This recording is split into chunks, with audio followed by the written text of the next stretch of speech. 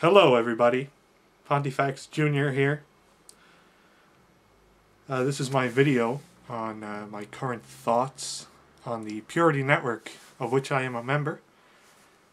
So, I'll just jump right in. Pros and cons of the network. Now, pros, I haven't written this down off the top of my head. Pros of the network: there's a great community on the Facebook page, friendly guys, always people looking to do channel reviews for people, always people saying, oh, hey, if you got videos, let me check them out. People wanted to do co-op gameplay, people willing to help each other out. For the pros, there's the gaming hub. It's not up and operational yet, but I have submitted a video. I'll be submitting another video today, and hopefully they'll go on the Purity Gaming Hub channel, and that will increase my own popularity. Let's say tenfold. I'd settle for tenfold. That'd be good. Other cons or other pros. I made a mistake. I'm not going to edit it out. Other pros. I'm looking at my PC right here. We got the Creators Corner on the Purity Network site. Now, I realize it's still in early stages and not everything is finished, but there's a lot of good stuff here. There's, sponsorships. I'm not eligible for any of those. My channel is too small. Beta keys. I don't really play multiplayer games for my channel anyway that would require betas and stuff. It's not my thing. But it's good. It's not something to complain about. There are careers within the network, mostly recruiters and stuff. Not a bad way to go, especially if the network takes off as I expect it to. Then you could be setting yourself up well. The main pro for me is the copyright deals that the network has, because although there's no getting around Nintendo with the content ID, and I do a lot of Nintendo games, it's reassuring to know that I've got some kind of backup if YouTube comes down on me with their content ID bots for other things. I steer clear of Konami games because I did Silent Hill 2, and a few of the videos got banned in Germany. Well, not banned, but they're blocked from view in Germany for... well, because they contain the music of Silent Hill 2. I don't understand that. Hopefully, that'll never happen again, as long as I stay in the network. But, that remains to be seen. Yeah, I mean, there's stuff there. There's a video library. I can't... there doesn't seem to be anything in there now, but I assume that will have intros and other useful things you can use for your videos. You can just edit in. There's a music library. Again, that's music... some of it created by, I think, Kyle on the Facebook page. His channel is Until It All Fits. I think, off the top of my head, I think that's what it is.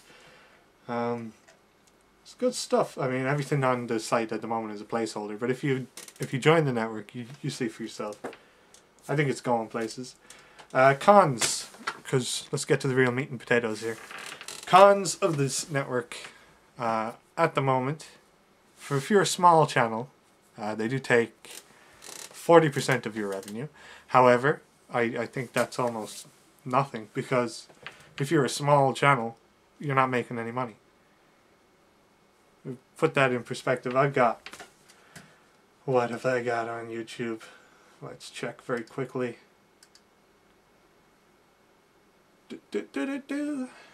I have got 67,000 total views. And in my entire YouTube career, I've made about 75 cent American. So, they can take 40% of that. I don't give a shit. Other cons.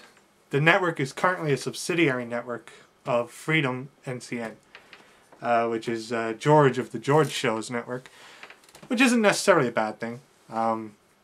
It does mean there's sort of an extra layer there, but the network doesn't tend to go solo as soon as possible, I believe. So that's good. I got nothing against Freedom. It's just I keep getting emails from the George Show, saying, oh, Freedom email, hey, I'm George. Oh, George is an okay guy. He seems a little insincere sometimes, but I can't hold that against him. Shoe Nice is also in the Freedom Network, so that's cool. Everyone loves Shoe Nice, right? But anyway, cons. The main con at the moment for me, this also kind of comes out of what I was saying as a pro about the good community. The network advertises that, you know, it'll help people make channel art, intros, things like that. But what that comes down to mostly is people asking on the Facebook page and other network members doing it for them. And that's fine. That's fine. I've made a few things for people. I have no problem with that. The problem is you make something for somebody and they say, okay, great. But then they keep coming back. They keep asking for more of the same stuff. That's fine. I'll make more stuff. I have no problem with that. But I feel like there should be more resources for teaching people how to make them themselves. Maybe some kind of deal could be worked out with editing software. I'm not saying approach Adobe and get Photoshop for cheap. But even links to GIMP on the Creators Corner, tutorials for how to make even thumbnails. I made a tutorial how to make a simple thumbnail, and that's fine. But a comprehensive explanation of various video editing softwares would be good as well. I know this is all lofty stuff. It could come in the future. You know, tutorials for how to use Vegas, how to use Final Cut Pro, how to use, you know, cover the main video editing softwares. Movie Maker, maybe. I mean, you can't get more basic than Movie Maker, but it does the job for simple videos. Today I had a fellow network member asking me if I knew how to add some special effects to a video, and I told him I don't know. Try using Adobe After Effects. I've heard that's what you'd use, but I don't really know for sure myself. So, you know, things like that would be helpful, I think. But other than that, I think it's a pretty good network. It's a great bunch of people. Certainly that. A lot of small channels, which I think is good, because nobody's getting overshadowed. Which could happen, like if you go straight into Machinima, God help you, but if you go straight into Machinima, Machinima doesn't care about a small channel. They're not going to go out of their way to help you grow. They don't give a shit. They're making their money from the big guys. Who's in Machinima? You know, Rooster Teeth, people like that. Boom, big bucks. They don't care about your, you know, 2,000 sub channel.